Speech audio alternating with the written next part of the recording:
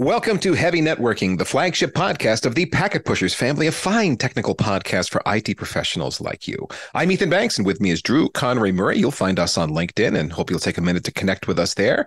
In today's episode, security, but security you don't always see. And here's what I mean. When you're as well-established a security vendor as Fortinet, today's sponsor, you end up with a lot of your devices in the field. Real-world devices seeing real-world traffic all day, every day, and in Fortinet's case, millions of devices. Yeah, those devices have a primary protection role within the organizations they are deployed, but they play an additional security role too.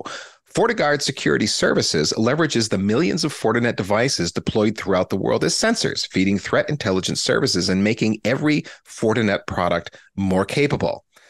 Well, that's cool, but why do you care? Well, because FortiGuard security services are a silent component of your Fortinet solution that you might not even know is there, but it's the piece of the security solution keeping it up to date from the latest attacks. Now, I know you have questions. Which Fortinet products leverage FortiGuard security services? Do you have to go to a training class to use this feature? If a FortiGate firewall is being used as a remote sensor, what's happening to your company's data? How are 0 days handled?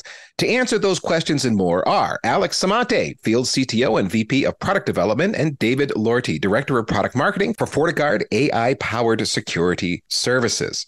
David, welcome to the show, and I want to hand this first question off to you. I alluded to it here in our intro, but in a nutshell, would you tell us what FortiGuard security services are all about? Yeah, Ethan, thank you. So what we call the FortiGuard AI-powered security services really represent a portfolio of about 20 security capabilities that are tightly integrated across FortiGate, NGFW, and NGFW-based solutions here at Fortinet.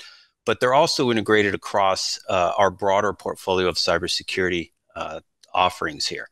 And what they really represent, right, are this collection of capabilities that are meant to address a number of different threat vectors, right, whether those threat vectors are network-based threats, web-based threats, email-based threats, and so on, as well as help us effectively address on behalf of customers the whole full range of threats, whether that's known, unknown, emerging, AI-based threats, and 0 days, of course, right? So it just represents a collection of these powerful capabilities, tightly integrated, that really bring kind of the security strength to FortiGate and other solutions, right? So, I'm kind of reminded of that old slogan out there of, by BASF that, we don't make the products you buy, we make the products that you buy better. That's what these are doing, right? They're bringing really advanced, powerful security capabilities across all our different offerings here at Fortinet, which enable, customers to address a number of use cases beyond just the traditional NGFW use cases or use cases across some of these other offerings. Well, so it's the deep packet inspection stuff. This is where the FortiGate is looking deep, and other products across your portfolio, as you pointed out.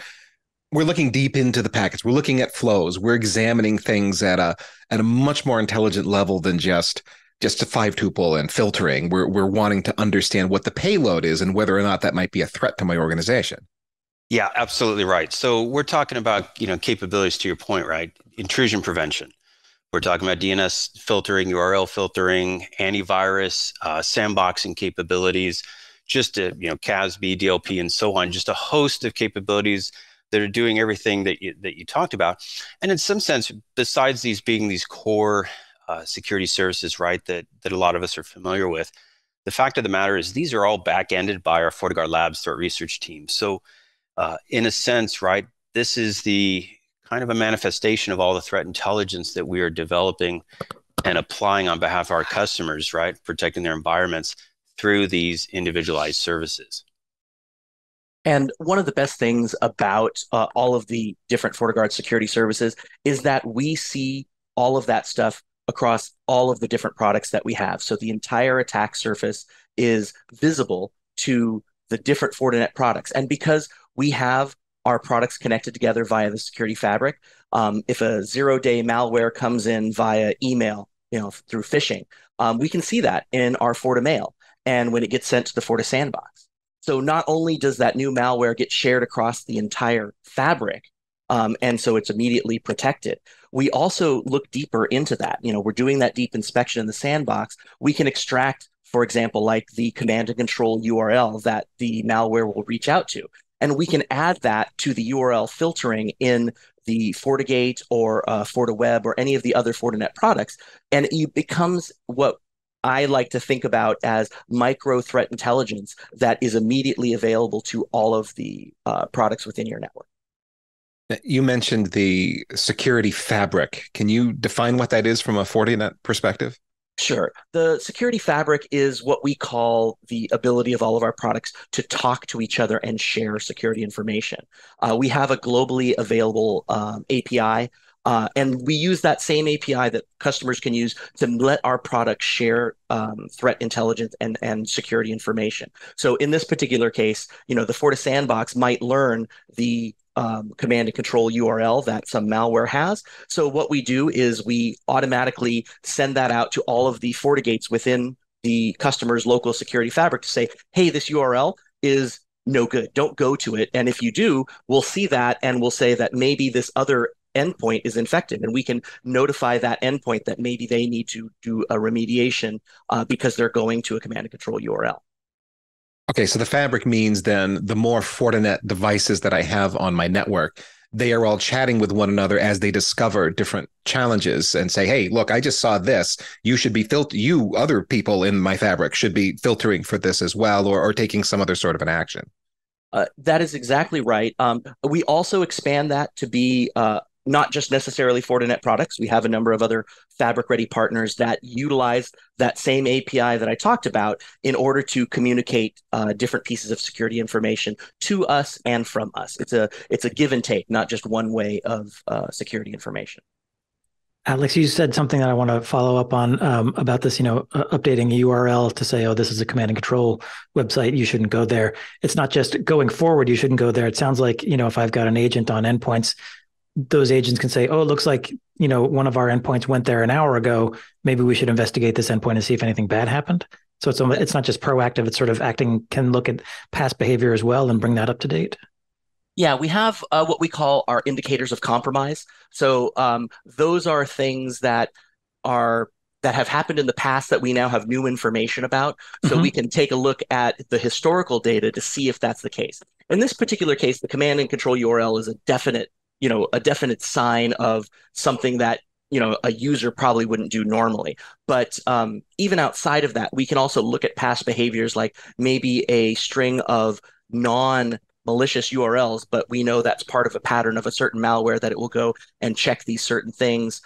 We can then say, hey, that one might be compromised and we should do some further investigation on that. Got it. So the benefits are in some ways retroactive in addition to being proactive. Yes, both directions. And it's always interesting to see in some of those cases where some of those retroactive intelligence that we can look at, might lead us to further information behind that, because, the malware might have come from somewhere else. And if we don't necessarily know that at the time, that can lead to new indicators of compromise that we will share across the entire global part of FortiGuard's threat intelligence. Okay, so we've got into one use case. Are there other major use cases for these FortiGuard security services? And is this something that I or my security team is going to have to spend a lot of time configuring on all of my, firewalls, IDSs, client agents, and so on? At their highest level, right? Because this is a collection of 20 or so different services, right?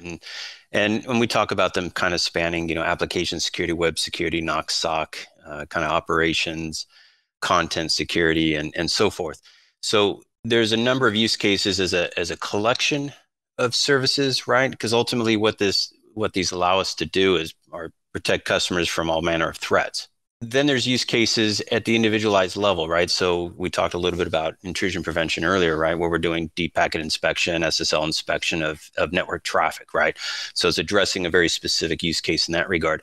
But because these are all tightly integrated into our broader solutions, they're contributing either directly or in part to those larger use cases, right? So if we think about SD-WAN and NGFW being based as part of that, they're helping provide a secure SD-WAN solution. Same with SASE, same with FortiMail as another example, right? They're contributing to those email security capabilities through things like the AV engine, through anti-spam, and so forth. So really they help us deliver on a lot of different outcomes overall, whether it's each individual service by itself in terms of its functionality and purpose, or as part of a bigger overall use case. And in terms of configuration, actually it's rather simple. So for, if it's in GFW, somebody has a FortiGate, they can go right into the console and they're going to see these different capabilities and the features that they can configure as part of that. Really makes it easy, right? We're not talking about services that are separate. You're logging into some separate portal and you're configuring. These are all integrated into our major consoles for all of our offerings to make it as easy as possible for administrators to configure. Well, is configuration essentially turn it on or turn it off? I'm using these services or I'm not? Yeah, that's about it. You're just basically going to add your subscription credentials and the services will be enabled. Okay, so then it sounds like there's a subscription component to FortiGuard security services? Yeah, so the subscription is really just based on your account. And what it does is it is giving you all of the latest updates for whatever security inspection that you're doing. It's most important to have, obviously, the latest threat intelligence. And for some vendors, when you have a subscription and it expires, then the security inspection is disabled. We think that the security inspection is really built into the product, and we don't want to disable it. So it will continue to function normally, even if your subscription expires. And it just means you're not getting any further updates. So, for everything up to, let's say, yesterday, you're still going to be protected. It will still keep on operating. But any new threat intelligence that comes out, you won't be protected unless your subscription is up to date. It sounds like there's a license fee here or some kind of payment I have to subscribe. I'm paying Fortinet for these security services. So it depends on the particular Fortinet offering that we have, because there's a little bit of variation in terms of how the licensing works. But if we talk about, for instance, our next-gen firewall, FortiGate solutions, you can subscribe to these services either through bundles. We have 3 different bundle options in that regard, which basically make it easy for organizations to kind of pick the right mix of services and support services that they need. Or you can do a la carte as well. So lots of flexibility in terms of addressing whatever use case the customer has in that regard. But you are paying for these services, right? It's an annualized ongoing subscription model overall. Now, in some of the other offerings that we have where some of these services are integrated, it may just be that they're part and parcel to the overall solution itself, right? So for instance, our email security solution, FortiMail, has anti-spam and other services there. You wouldn't necessarily get those separately or opt out of those services as part of your FortiMail, because they're really kind of integral into what we're doing from a mail security standpoint. So it depends on the offering, but we make it very easy to subscribe to these different capabilities and, of course, configure them as well. And Alex, as you mentioned, if I decide to opt out at some point, it's not like these services just get turned off. I just don't get new updates after I've opted out. Correct. Now, one of the cool things about this service, about FortiGuard security services, is that Fortinet is able to use all the Fortinet devices that are in the field as sensors and then use the data gathered by these devices effectively being deployed as sensors here to learn more about threats that are going on globally. But of course, that also puts up a flag in my mind, because if I'm working for a company that's got very sensitive data and I'm worried about where my data is going and I have data governance concerns and all of that, can I opt out of my Fortinet device being used as a sensor? Or can you maybe tell me how it works so that I'm comfortable with this feature and function? We collect anonymized data about the event that happened, like what is the source of the alert, the type of alert it is, and any PII or anything else is stripped out of that. So we're making sure that no sensitive data is leaving your network and coming to ours. All of that information can be sent to FortiGuard's network, which is distributed throughout the world. It helps us gather information about threat trends and efficacy. And a lot of these things we put together in a quarterly report that FortiGuard Labs put out about what the different trends are in the different regions and different areas of security. So when you talk about trends, something like we're seeing a surge in this very particular kind of an attack that's against, I saw something either in a document or on your website currently, like it was Adobe Cold Fusion. There was some kind of a high risk vulnerability attack there. Do you mean that kind of a trend or other things? The same kind of trend that you saw on that, which is probably our outbreak alerts page. And we gather this data, and obviously it is gathered over a long period of time, so we can see when those peaks and valleys hit, especially like something like a new news source talks about a new threat. There is usually an uptick in that particular attack that we see coming in from all of these different sensors. Now, customers themselves do not have to contribute to this if they don't want to. We have an opt-in philosophy about that. So, if you want to contribute to this, you can, but you do not have to. But for all of the different sensors that we have, it is a great source of information to help our threat researchers keep up with what is going on today. It's obviously not the only source of information, but actually looking at that real world data helps legitimize the trends that we're seeing elsewhere.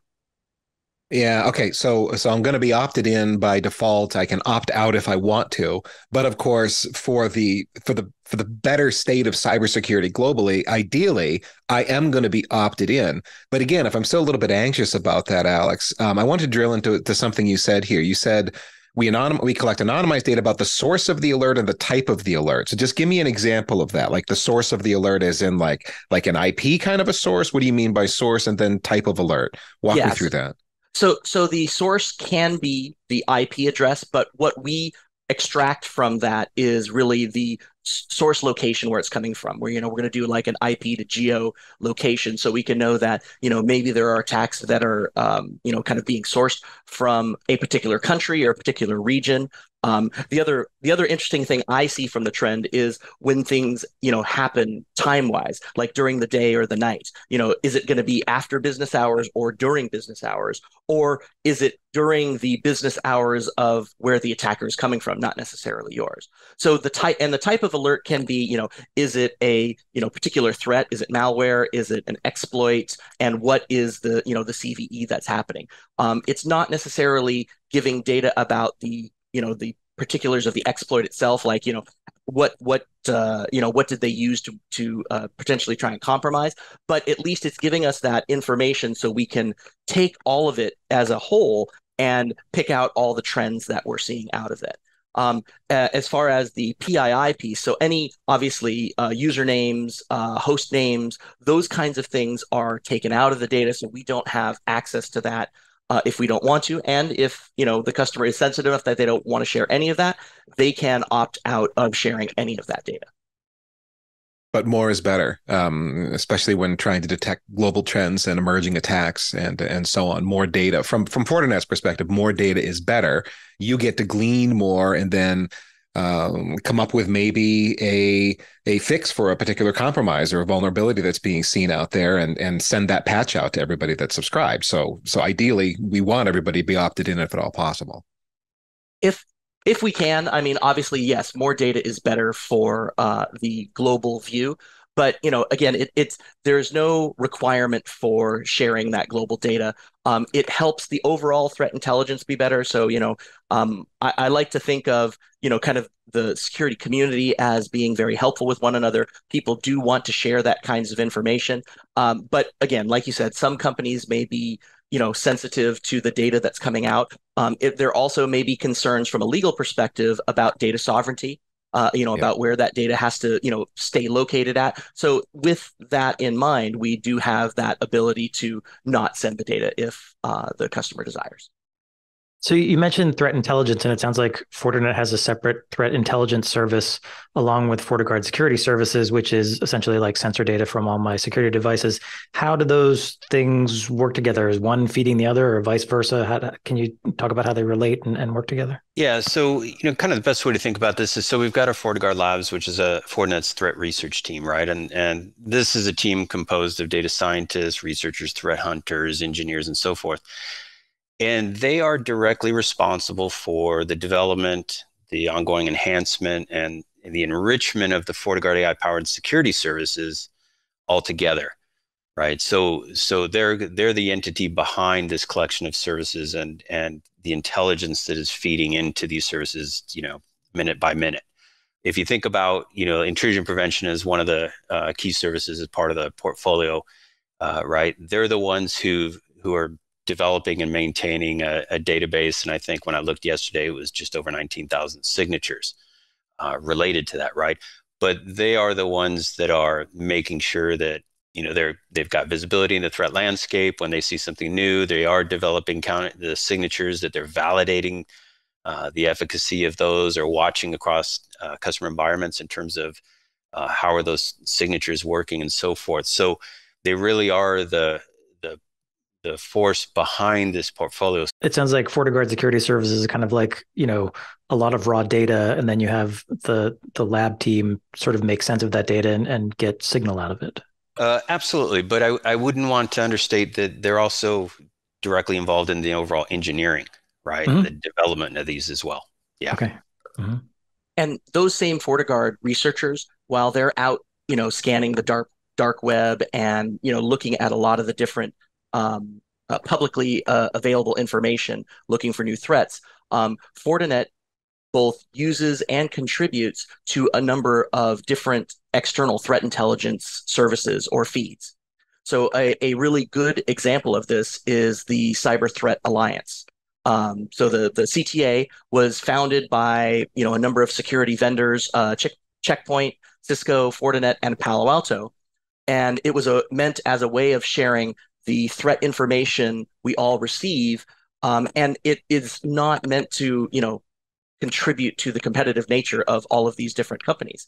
I think today there's around 36 different companies within the CTA, and we all freely share the threat intelligence that we get from all of our different sources, because we want, in the end, all of our customers to be more secure.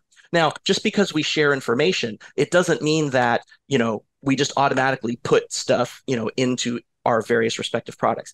Ourselves, as well as the other members, they have to then vet these, different threat intelligence that's coming in. They have to develop the engineering, as David was talking about, to make sure that that fits into the product, very well, in that they are looked at and vetted by people to make sure that we have the highest level of signal and threat intelligence. Got it. Okay, so FortiGuard Security Services is helping to inform the threat intelligence team, but they're also working with other sources of information, as well as partners in the industry, and also vetting information that comes in to make sure it fits right with the Fortinet platform.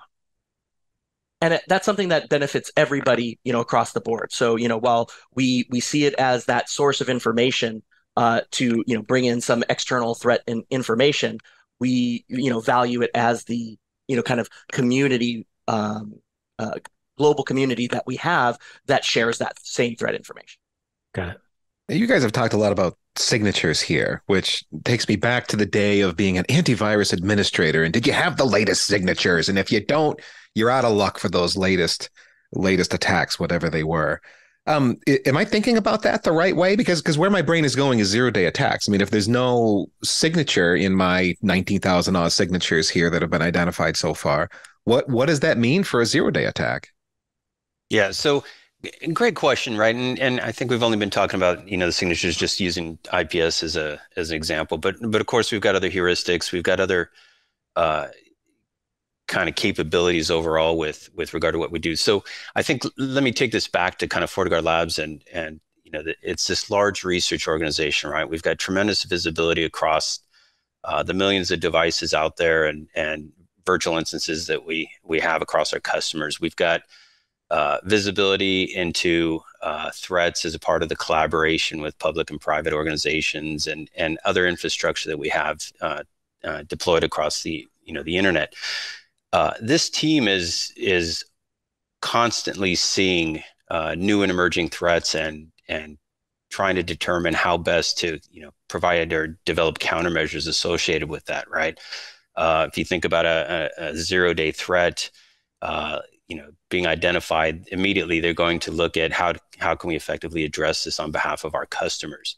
and put some type of protection out. So we're absolutely well beyond just, looking at signatures. We just use IPS as kind of that example in the conversation here, but we're actually, employing a lot of different prevention, detection capabilities or tools overall, including things that we're doing with machine learning and so forth, right, to ultimately drive the efficacy of the different services that we're talking about here. Yeah, well, that all makes me feel a bit, I guess, better in the sense that, 20 years ago, we were talking about signatures being old school, and that's the old way to do it, and you don't really want to do it that way, and you've got to use heuristics, as you mentioned, and come up with behavior recognition, and this is bad behavior, as opposed to looking for basically just doing pattern matching. So what you're saying here is it's not just, there's signatures, and we identify those, we roll those out, but that's just the beginning. There's also lots of other ways that you're identifying various threats, including, would it be fair to compare it as like an unknown threat, a zero-day threat, something that we haven't really seen yet until just now, and there's ways that you can identify what's going on, zero in on it, and get a solution deployed.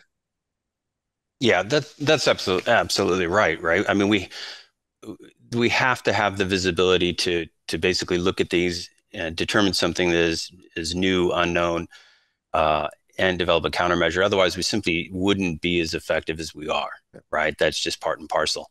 And in some sense, I could argue, right, there's kind of this idea of, known and unknown, and closing that window of time between what's unknown, right? We immediately see we haven't seen this before, and turning it into something that is known that we can protect our customers against.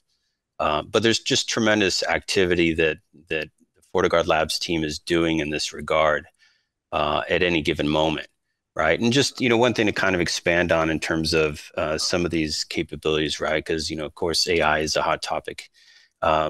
We've been deploying, various AI technologies across these different services for well over 10 years. We've been doing things with machine learning and so forth, right? So, there's a number of different capabilities that are powering behind the scenes of each of these services. So, for instance, we're using AI capabilities to help with the categorization of all the different domains and URLs that we're seeing, right? So that organizations can protect against web-based threats and so forth. So we're applying a lot of different capabilities all around. And if you think about it, in some sense, whether you use signatures or not, the question really should be is, what are the underlying tools, whether it is signatures, heuristics, behavioral analysis, anomaly detection, and so forth, and anything else emerging, what is going to be effective in helping us protect our customers? That's kind of the better way to represent that. It makes sense that when you're dealing with the volumes of data that you must be ingesting from all these devices, that you'd want to use machine learning and AI. Are there specific things Fortinet can ask AI to detect? Well, we have a massive store of malware and other, kind of bad, cybersecurity threats that we have kind of in our stores. And it's a great set of data to do things in training, AI and ML. So what we want to, like for malware as an example, what we wanted to be able to do is distinguish quickly something that is, either malware, not malware, or maybe needs more investigation. So those three states, we have a neural net that basically we can feed in files, and this neural net has, I think, billions of different nodes. Basically, what those means are different characteristics that we've extracted from all of the data that we've seen so far. And we try and categorize that and say, yes, it has some of these indicators of those things. Even though we've never seen this file before, we are using, past knowledge to train the model to look for those things. And if it says, oh yes, this is something is definitely doing something bad, we can spit out that result very quickly. If we can know that it's clean, we can spit something else out that says, hey, it's clean, very quickly. The other thing that we can do is we can say, well, we're not quite sure, and here's all the things that we think it's doing, and we can then, pass that on for further scrutiny. Do like a sandbox or some secure deployment environment to let it run and see what actually happens, and then make a further analysis. Either that, or maybe even a threat researcher themselves that is going to look at that. So regardless of the outcome of the AI model, whether it's any one of these things, we're still going to want to have a human that vets the information that comes out of there. Because I mean, we already know, if we've, with all the hot topic about, generative AI, you can ask any of the generative AI things to write you a paragraph about a subject, but you better read that and make sure that it's correct before those you references. send that off. Definitely check those references.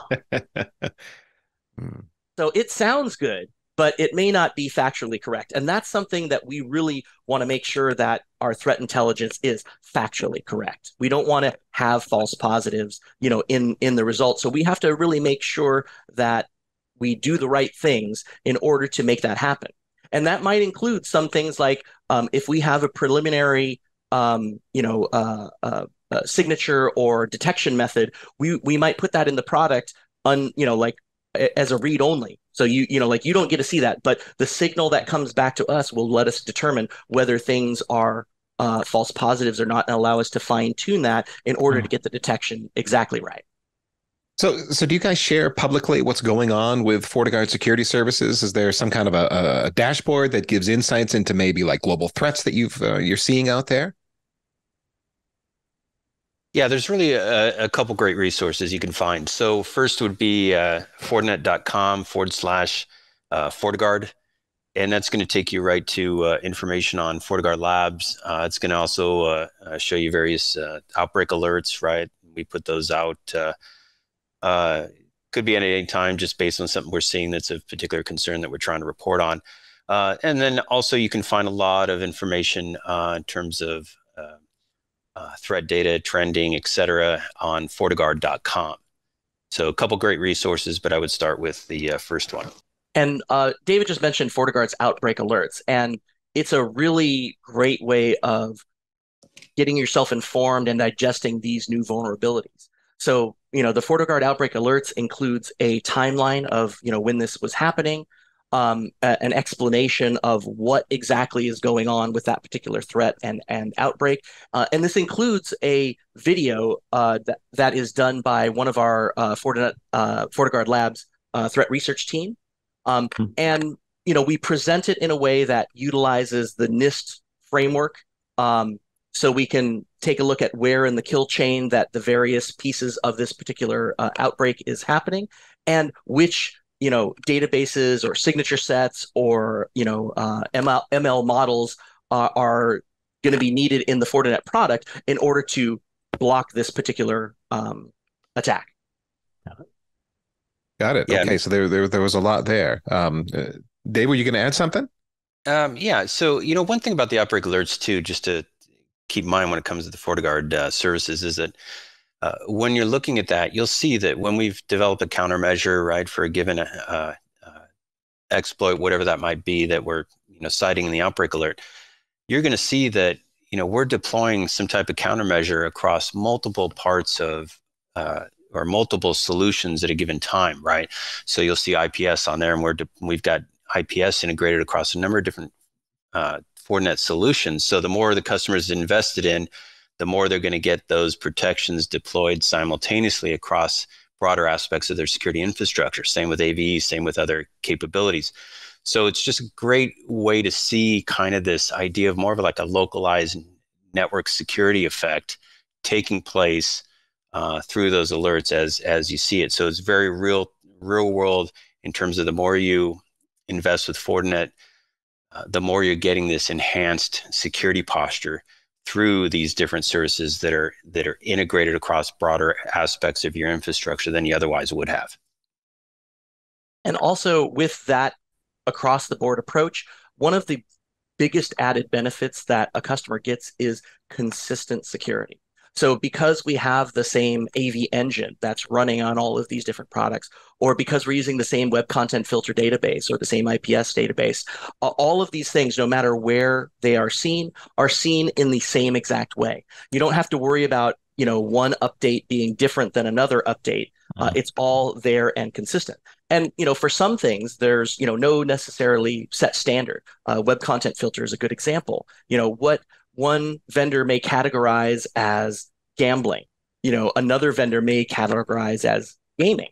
And if you have those inconsistent results between different product sets, you're going to get inconsistent security across your own network, and that's never a good thing. Right. Another great piece of data that comes out of FortiGuard is the yearly threat landscape report. Now, this is what we talked about before, that aggregated view of all of the things that have been happening throughout the year, different malware campaigns, different types of attacks that have been on the rise, that we can see across the entire network. And it really gives you an idea of what is going on out there. Sometimes people find that, cybersecurity may be a little bit boring and maybe nothing happens. If you look at these yearly landscape reports, you'll see how much activity is really happening, both on the attacker side as well as the defender side. So as a resource to, kind of take a look at, it's something that I would encourage a lot of people to go out and take a look at to stay informed. Oh, if you're hearing that people think security is boring, it's because they're not paying attention. It is endless. You can't keep up with it. There's so much noise of new attacks and new things that are coming out, new exploits, companies that got taken over through some ingenious methodology, write-ups that are being done, reports that are going on out there. And again, as you said, both from attack and defense perspective, I mean, it's too much to keep up with, honestly. I don't know how anyone could think it's boring. So that yearly threat landscape report would be really interesting, a nice compendium, a good summary of what's going on. Thanks for raising that, Alex. And again, Alex Samonte and David Lordy, thanks for joining us today on Heavy Networking. And again, if you're listening and you wanted to just dive in a bit more and learn more about what's going on with FortiGuard security services, Fortinet.com/FortiGuard is the place to go, and you can go from there off to any of these other resources that we were talking about. So our thanks to Fortinet for this look at FortiGuard security services, how they're contributing to threat identification, both at a macro and micro level. The macro global stuff's cool, but the micro stuff is really cool too, especially if you work in an unusual environment. Now, if you enjoyed this episode and you want more technical content that doesn't waste your time, check out the rest of the Packet Pushers lineup, including weekly industry news and analysis on Network Break, Wi-Fi and more on Heavy Wireless, implementing V6 on IPv6 Buzz, all about Kubernetes on Kubernetes Unpacked, cloud services, platform engineering and more on Day 2 Cloud, and high-level technology strategy on Heavy Strategy. Just search for Packet Pushers in your podcatcher anywhere you listen to podcasts to see our entire lineup, or just subscribe to the full feed and download every single podcast we publish straight to your brain. But be careful if you do that. It might hurt a little until you get used to it. Last but not least, remember that too much networking would never be enough.